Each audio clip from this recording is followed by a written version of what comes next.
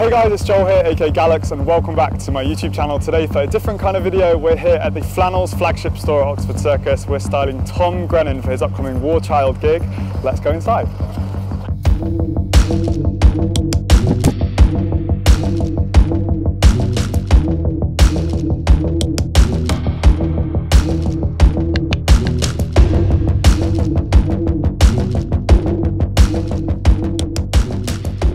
Hey Tom, thank you for joining me. Thanks for coming on the channel. Really nice to meet you. And you, man. How are you doing today? Good. It's early. It's early start. I'm excited, man. Yeah, man. Have you ever been to Flannels before? Do you know what? I've actually never been in Flannels before. I've never actually, seen the shop. So it's, well, I'll show you around. We'll look at the man. brands, see what kind of style you like. And yeah, Let's do it, bro. What would you say your kind of style is if I had to ask you what your style is? I go through phases, man. I go through like wearing a lot of like streetwear. Yeah. I love a pair of tracksuit bottoms, so I'll Can't go wrong with tracksuit bottoms. But then like, if I'm at a show or like doing something that I can't wear tracky bottoms. Yeah, what would your vibe be? It'd be more like I'm well into Gucci at the moment, so and all that high-waisted stuff. Nice. And like a pleated trouser, which kind of skinny jeans ain't for me. No, I've completely gone off skinny jeans completely. I can't be doing that, no way. But like a long kind of baggy trouser. You need room to breathe, right? Yeah, exactly. Do you know what I mean? One of them ones, we can do that. This brand is actually really sick, Fija. It's like their ethos is all about sustainability. Yeah, I've got a couple of pairs. Are they comfortable? They are. They're like an old school tennis shoe, isn't it? Yeah, they are, and they're very like clean. Yeah. They're becoming quite popular at the moment, actually. Yeah, I see so many people in them. Oh, what do you think about Vivienne Westwood? Or have you not really thought about it in a while? Haven't really thought about Vivienne Westwood. I've got a Vivienne Westwood wallet. Oh yeah. But I don't know, man. I wouldn't say it's my favourite. I feel like they're quite underrated, especially at the moment. Like I feel like obviously there's a lot of noise from like bigger brands. It's alright, like Prada, Off-White and stuff like that. But Vivienne Westwood's been around for so long. It was classic, isn't it? Classic, yeah. And I've actually picked a couple of Vivienne Westwood pieces for you, so I'll show you them later. Okay, cool. But we'll see what you think. Yeah, man. It's good to like put you out of your comfort zone. Yeah. I saw stuff like this and I thought that it would be that's cool. kind of you. Yeah, man. This is kind of the same shape of jacket that you've got on now. But I like the cut on it.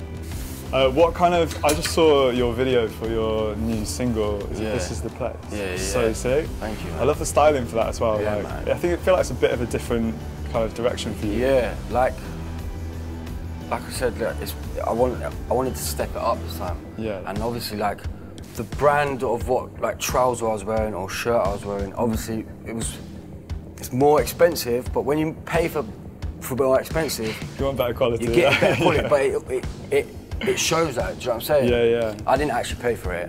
I had to give it back, which I was fuming about. But the high-waisted, and the vest. That's what I'm saying. But like, am I allowed to swear on this? Yeah, it's my YouTube channel. You can do whatever you want. No, but yeah, I feel like basically I wrote a mood board out. After I finished like the song, all like the first campaign. So now I went into the second campaign. I was like, right, I want to think about everything, what I want to do. I want to have everything, like what I want to wear, what I want to look like, what I want to like express. You know what I'm saying? Vision. Yeah. And I feel like Harry Styles went into my room when I was sleeping. Had a nosy. And then took it because he's got all the money in the world to do it with. Do you know what? I did see that Gucci stuff that he's wearing and like all the high-waisted stuff, and I love a vest as well. Yeah, man. I wouldn't like put you next to Harry Styles, so I feel like you're two completely separate entities, but I think you've got your own different kind of style. But I know what you mean, because you both got like high-waisted trousers. Yeah, man. It's that more like feminine masculinity that's coming through now in fashion, which is so sick. But do you know what as well? I want to be like, I've said to myself, I want to start wearing a lot more suits. Yeah. But like, same. Yeah. As like, I feel like the streetwear is kind of like it's overload now, Yeah. you know what I'm saying? I feel like streetwear has kind of taken tailoring and made it more like relaxed. Yeah, definitely. So like big blazers, like baggy trousers, whereas tailoring used to be so like fitted sartorial, like crisp, which definitely. is just not what it is anymore. No way. But yeah, I want to start wearing a lot more suits, man. Yeah, definitely. Is there any style icons that you've got, like? Do you know what? People you look up to?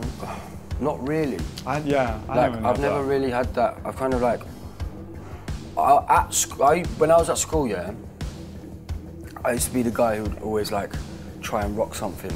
Like I remember coming into school once with a pair of Ugg boots on, yeah, and I was like 15, yeah.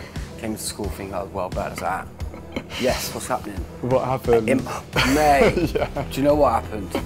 I can imagine. But I got booted out of school quickly by all my mates. But yeah, I've always tried to be like a little bit different or a little bit like standy out, you know what I mean? Yeah, well you're just wearing what... Standy out, that's a good word.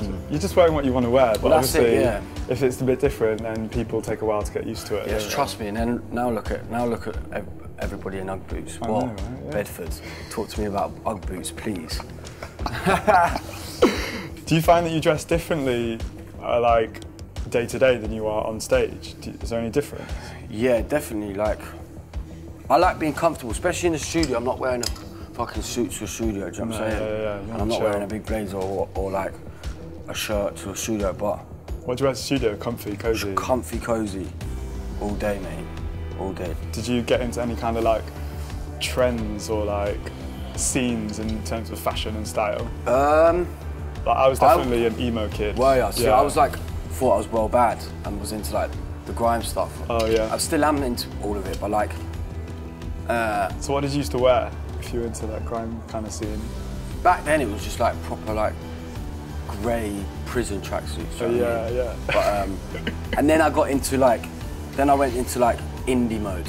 Right. Where I was like skinny jeans, just tight like. I used to have little plimsolls. When I went indie mode, I got a Fred Perry polo too from a charity shop. Straight up, mate. Don't know if it's real. I've lived in Fred Perry, do you know what I mean? Yeah. Fred Perry's still really sick.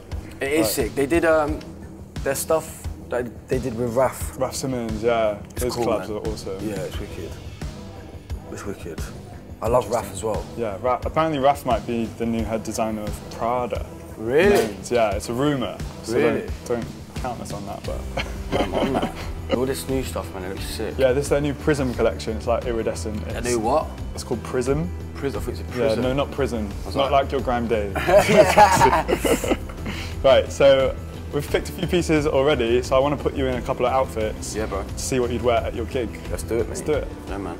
All right, Tom, so I've picked out a few pieces for different outfits for you to try on. Obviously, you've got your upcoming gig for War Child. So we're styling you for that. Obviously, you know what you feel comfortable in on stage or whatever, so I just want to go through these bits with you and see kind of what you're more inclined to wear. Yeah? So my first kind of idea... I'd rock up on stage with that. Yeah, Gucci blazer. Yeah, of course. And then pick this like nice Vivienne Westwood roll neck to kind of contrast colour underneath. Let's try it. I don't think I'd go on stage with a roll neck. I'm quite hot, right? Bare hot. Next up, now this is the kind of look that you've already chosen and styled yourself, to be honest. But I thought we'd put that Yoji jacket with these trousers.